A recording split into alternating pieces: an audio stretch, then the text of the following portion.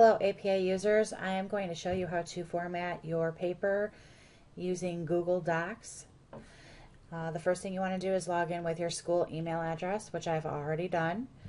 Then you're going to go into Google Docs and click on a blank document and start by giving it a name. I'm going to name mine APA formatted document.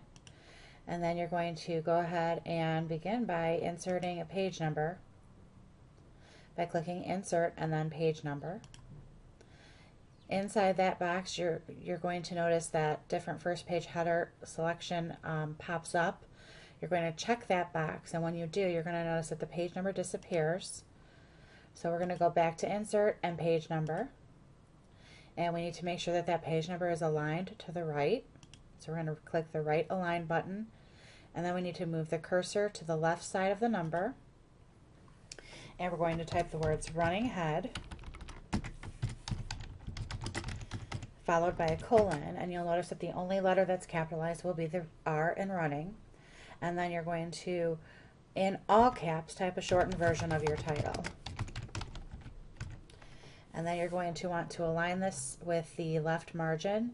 So I'm going to hit tab. I'm going to use my tab and space keys to do that.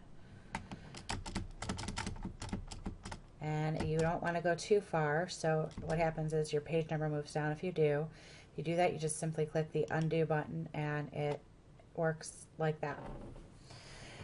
You're going to click on, you need to change the font size and type, so you're going to hover over the text and click 3 times with the left mouse button, and then change that to Times New Roman and 12. Okay.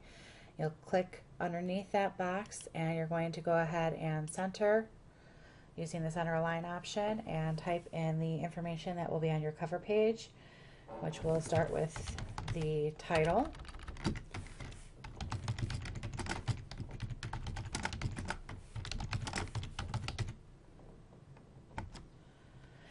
And then you're going to hit enter and you're going to put your name. You'll hit enter, and then you're going to put the school,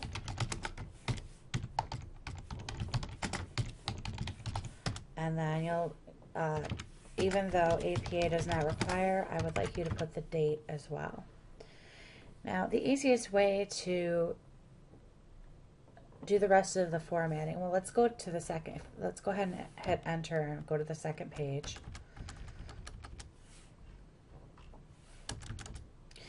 And fix that header there. So the header here is only going to be the shortened version without the words running head in all caps. And again, you're going to want to align that with the left hand margin. So you're going to hit tab and space until you get that all the way over there. Again, if you go too far, you'll see the page number pop down. Just click undo. Hover over that title or that shortened version of the title again, click 3 times, and change the font to Times New Roman 12.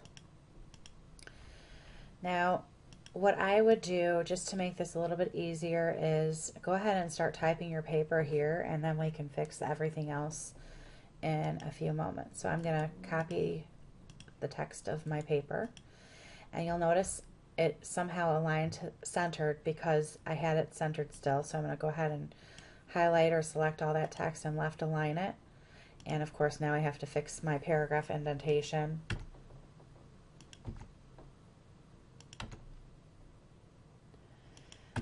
And I have to center, I'm gonna change that title so that it's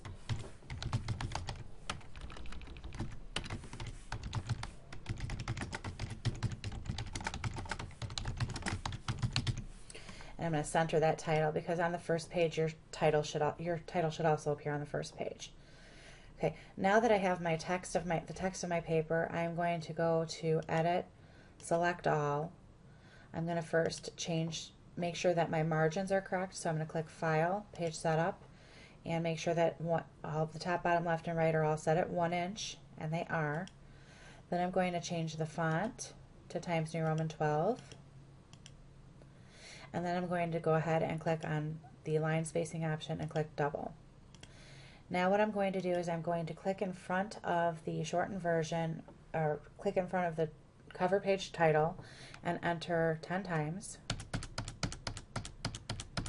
so that it centers on my actual page, and then I will click in front of the first page, my title that's going to be on the first page, and enter until it appears on the first line of the second page. And there you go. Once you've formatted that correctly, make sure you don't have any extra document at the end there.